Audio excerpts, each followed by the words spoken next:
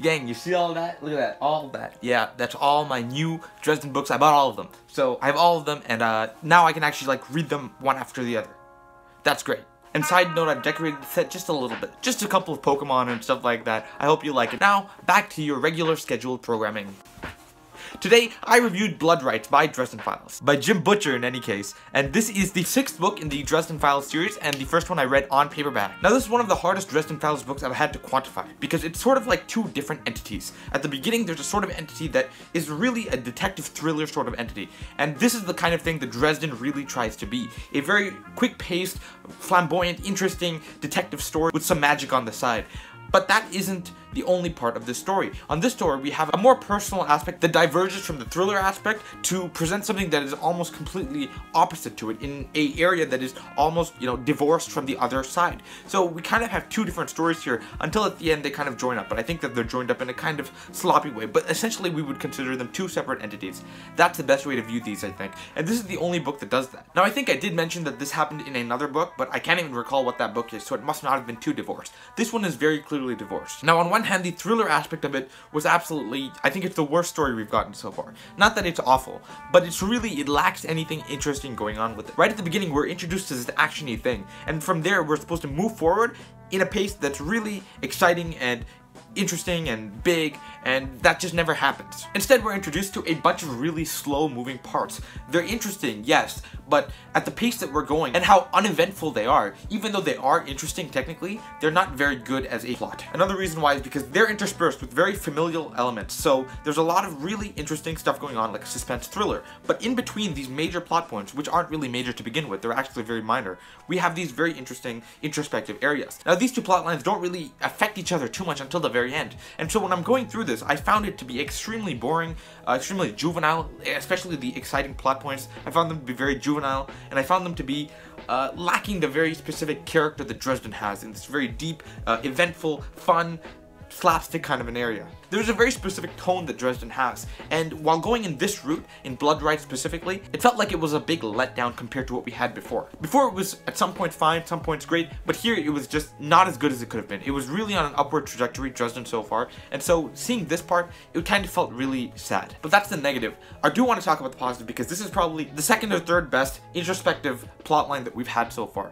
It has a lot more revelations, a lot more impactful revelations that sweep through the entire series and makes you view it as in a different light. I wouldn't exactly consider it introducing something new, because while it does do that, that's not the point of it. It's sort of flipping the script on something that we already had. And by doing that, we really injected a really brutally honest and powerful message and theme into something that we already thought was maybe interesting, maybe boring. It was kind of on the borderline of that. By this point, we've elevated this really, what do you say, minor plotline, a minor, boring-ish, normal plotline into something that's very big and very important and so interesting to the story. And so that aspect of it was once again done very, very well. I got a comment on another Dresden Files video where somebody mentioned that this isn't really a detective story per se, and I think I can agree with you. It seems that this is more of a urban fantasy type of thing, and I think that's a better way to cover it instead of mystery or anything like that. But it is definitely a thriller. That seems to be the point of the story, is to thrill and be really exciting throughout it, which is why it's so short and why it's so interspersed with action and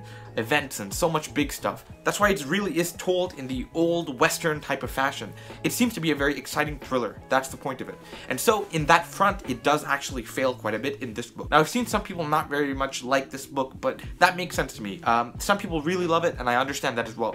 And I can really understand both of these sides, because on one side, if you really love Dresden for the thriller suspense type of story that it is, you're not going to enjoy this too much. However, if you enjoy Dresden for the introspective, deep story that it contains within the big, explosive plotline, then you're gonna love this.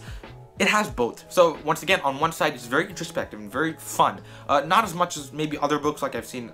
Death Masks had a very, very introspective aspect to it that I found way more interesting, but this is maybe second or third. And on the other hand, it's not a very exciting thriller. It's not a very exciting story just because it didn't go in a very fresh direction, in a very big direction. It kind of went for a very small, sort of contained story that eventually exploded out to something else that it felt a little bit more different than it should have been. I wouldn't consider it sloppy because I don't feel like it was really badly told, just that the event itself, the idea itself, didn't have enough merit to it. And so it's not a very great story is what I'm trying to say. And because it fails to be great, for me, in my books, it doesn't even fail to be good. I want a story to be great, to be awesome in every single way, in order for me to give it even a positive rating to normal standards. But in this case, I think that I'm going to give it a 1 star. I completely understand that some people don't quite understand what my rating system is, and so for those people, I'm going to explain it. 1 star is a sub-average book. I would consider this a sub-average book, even though it had a very great introspective aspect.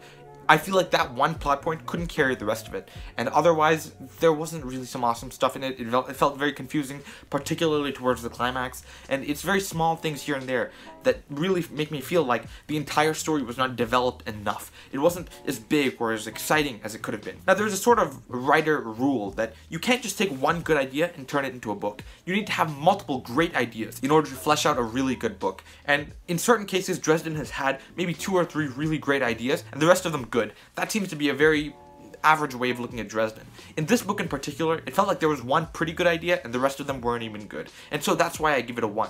It feels below average, and for that, I'm not even a fan. That's why I give it a 1. If it's 1 star, it's below average, and that's my rating system. Apologies for the lack of videos. I'm working on something very, very big, and I'm hoping that people like it quite a bit.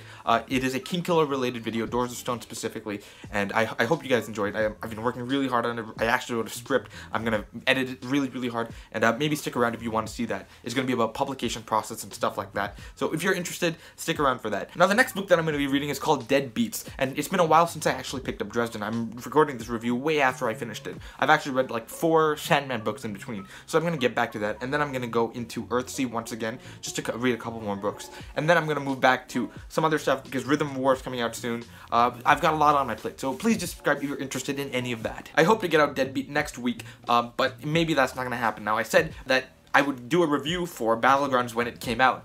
Now, seeing as how I'm such a slow reader, I don't know if that's going to be the case. I'm going to try my best. I'll see what I can do, but I've got so little time, and I'll try my best. I'll do what I can. We'll see what happens, but please do subscribe because I will be finishing all of Dresden before moving on to another major series, unless, of course, I'm still reading it by November. So, we'll see what happens for there. Thank you guys so much for watching. If you enjoyed this video, please hit that like button down below, and subscribe if you enjoy my style, my editing, my personality, my hat, my background, anything like that. Leave me a comment. I would love to know what you thought of this book in particular, and what you thought of my review of the book. Did you feel it was unfair? Do you think that it was actually one plot line, and because of that, it should have been elevated to a bigger level? It did feel a little bit big at some places, but I don't know, maybe you guys want to argue with me on that. I would love to argue and talk to you guys about that in the comments down below. You can also follow me on Goodreads in the link in the description, and other than that, I'll see you guys in the next video. Goodbye!